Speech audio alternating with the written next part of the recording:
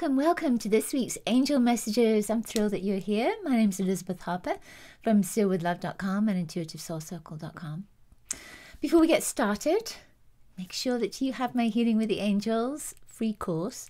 There are 3 things your angels want you to know, plus a wonderful meditation that will really help you to connect with the healing vibration of your angels. You know, the angels come in to support you. It's not just for this lifetime. They're not just building the energy for this lifetime. There are many lifetimes beyond yours and beyond your DNA and beyond your soul's light that the angels are working with. So call them in and you can use the meditation to do that. You'll see a link in the description. If you're on Instagram, just go to my bio. Otherwise, go to my website, sealwithlove.com, and you'll find it there. Okay, so we are using the Light Seers Tarot today for our messages.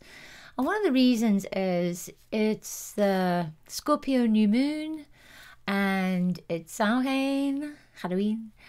And it just feels like that energy, it takes me back a long way. I first started using tarot cards when I was, 12, 13. I was in my early teens. I don't remember exactly when. And I feel that there is something about the mystery of them, and that's what that Scorpio moon is, isn't it? All about the mystery. So what I'd love for you to do is just place your hands over your heart like angel wings. Invite your angels to guide you to message 1, 2, or 3. A message that comes from their heart to yours. Let's call in our loved ones as well. And really focus on their energy and their connection to us. All right, we're going to choose one card for all of us, and then the other 3 cards I'll choose afterwards. So I'm going to shuffle these cards. These are nice tarot cards, by the way. There's something very gentle about even some of the most gruesome images that can come up in tarot. So let's focus on the angelic energy coming through. Let's do that again. I was just thinking about other things. All right. For all of us, the message. I love this. The 9 of Cups in the tarot deck it's the wish card. It's everything. It's whatever you want, you can manifest it. So you see that image? She's saying, woohoo! I've got everything I want. So those cups are just flying up in the air. She's standing on, well, she's jumping from a treasure chest. There is so much treasure there. It's kind of funny because this morning I was tuning in to the energy of the nature spirits and the beautiful vibrations of nature, the elements, earth, air, fire, water. And the message that was coming through was that, you know, we are so connected. We are a part of the elements. The elements are a part of us. That everything in nature, everything is controlled by us.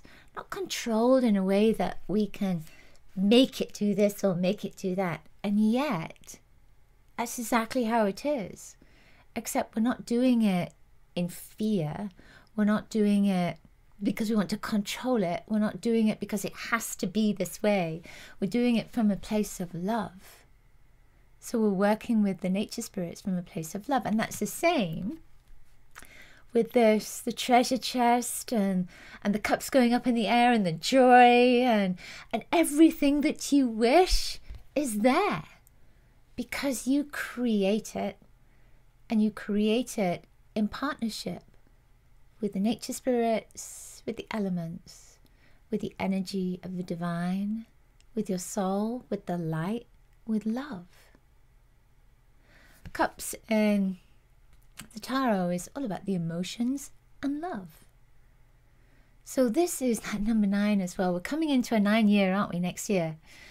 That energy, and of course Scorpio is the 8th house, and 8 is as above, so below. We're in an 8 year. There is just that sense of now is the time to realize your ability to manifest. It's so important. So look at your life at this time and look at what you're fearing. Certainly, you know, in many parts of the world, there's a lot of fear for one reason or another. So it's looking at what you're fearing as the worst that could happen and focus instead on the best that could happen. And really invite the elements in. Invite those elements to support you, to support the light, to support your vision, your dream, your image of the best that could happen. And imagine all that treasure that is there, because you're standing on the treasure. The earth, you're standing on that treasure and you can bring it into reality. Yeah, that's it. All right. How does that feel for you? Number one. Number one is the moon. How perfect, because we've got this new moon vibration coming up, don't we? With Scorpio. Perfect. So the moon, this particular card, you know, again, in the tarot, this is the number 18. We're in an 8 year, add a number 1, we get 9 for next year. It really feels like the message here from the angels is A, about manifestation, B, about as you think, so you create, and especially with the moon, because it's all reflection. So it's a reflection of your light. So whatever you are putting out there, whatever light you are putting out there, whatever thoughts you are putting out there, it's going to be reflected back to you by other people, by situations, by events, circumstances, whatever, you know, is created in your life. It's reflected back to you. And it's coming from whatever the energy is within you. And it's not saying that, you know, if something bad happens to you, that it's because there's something bad within you and you're creating that. Your soul wants to experience certain things. And you have, on some level, agreed to experience certain things. So you've agreed to have this incredible joy. You've agreed to have this incredible pain for one reason or another.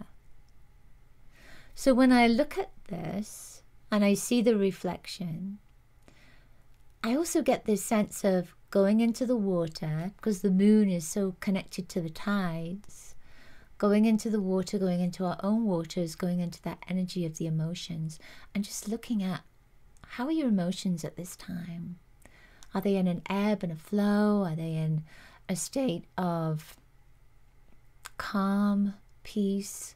Or does it feel like there is a big gush that is coming up and it's upsetting? So ask yourself, how are my emotions at this time? What do I need to do to really support my emotions? So it's not about dampening down your emotions or making them a particular way, but what can you do to support your emotions so that you're in a place of harmony? So you're in a place where you really feel joy and happiness.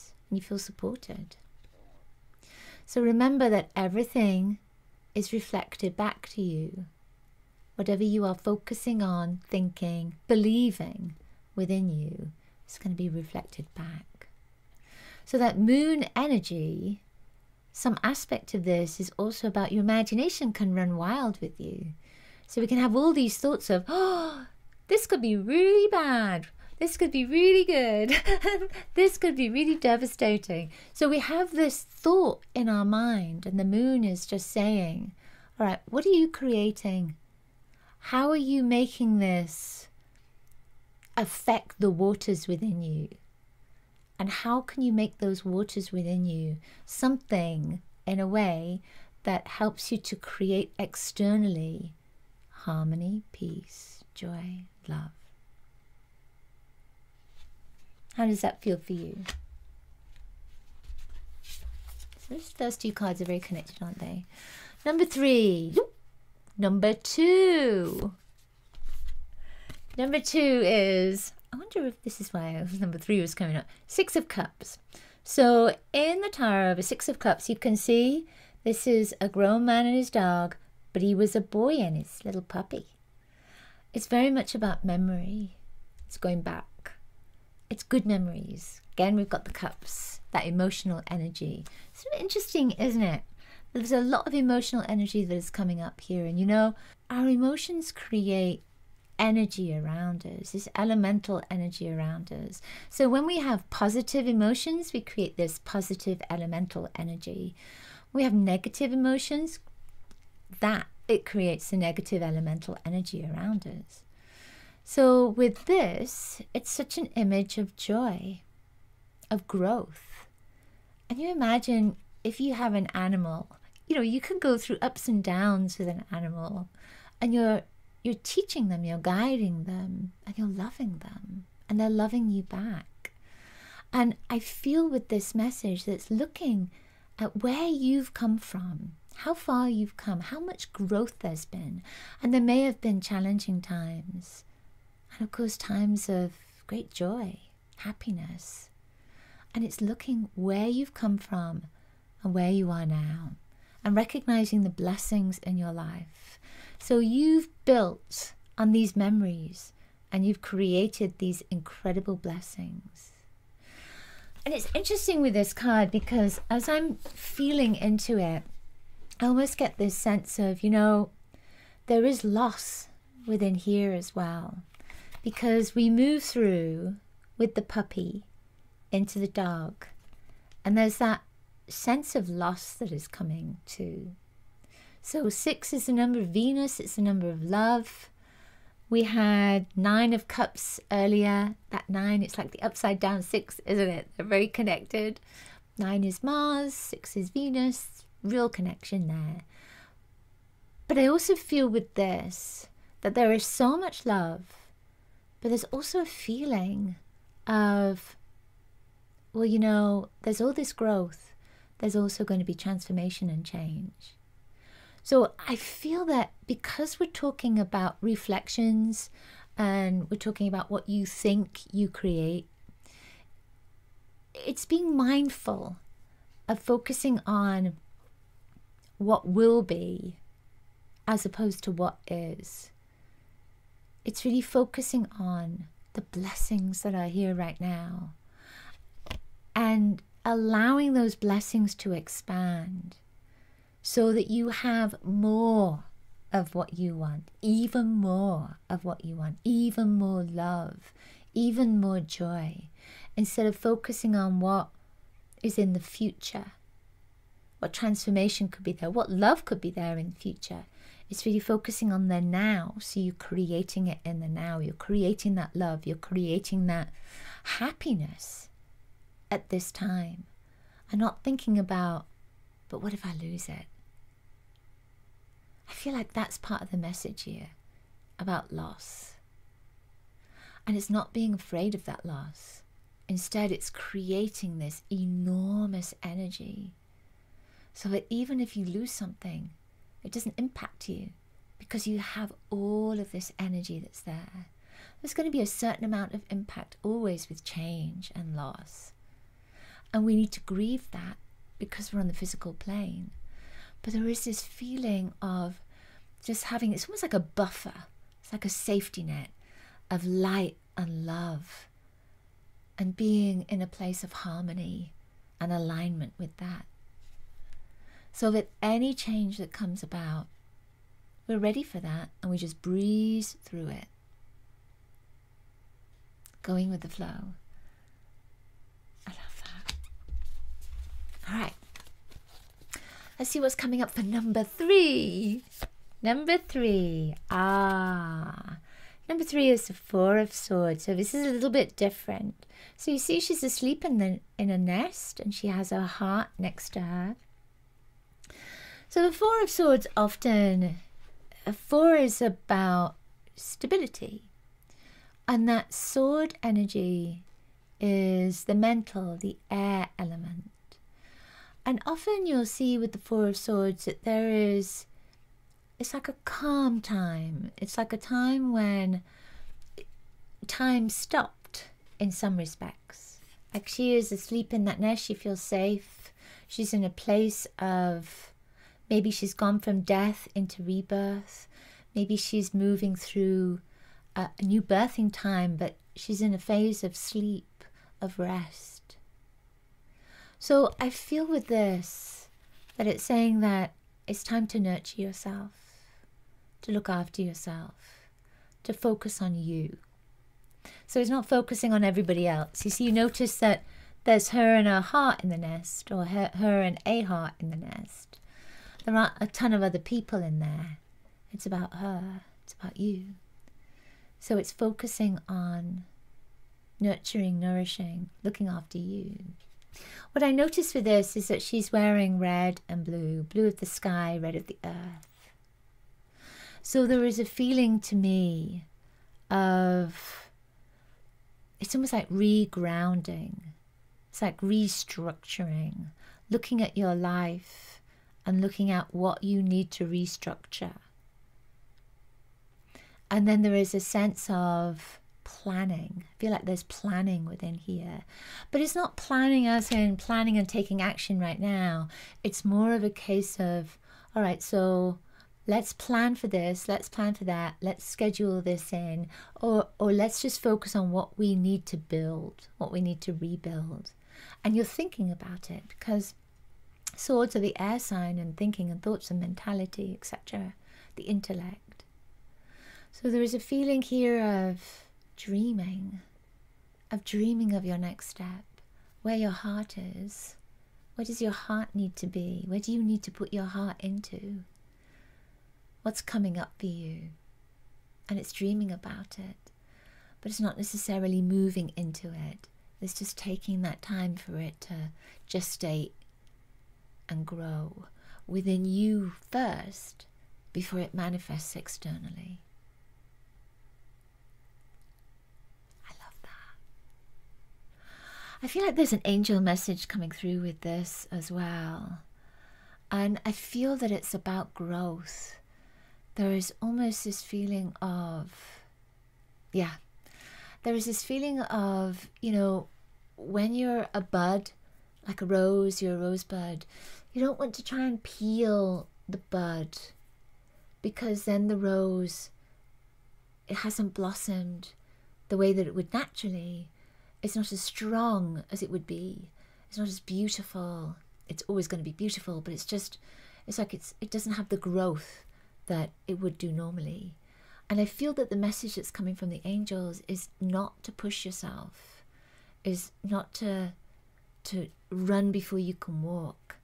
It's just to allow that expansion, that growth, that nurturing. It's almost like, the word that keeps coming to me is like fermentation. So it's allowing it to ferment within you. And then when it's ready, you'll know. Signs will be there. You'll know. And you'll take that step out of the nest, carrying your heart. And it's almost like I get this image of you putting your heart back into your chest and it lighting up. It's like everything lighting up ahead of you. And you'll be ready. I love that. Thank you as always for being with me. I really cherish this time together. Thank you for sharing my work. Thank you for commenting. And I will see you next week. Lots of love to you.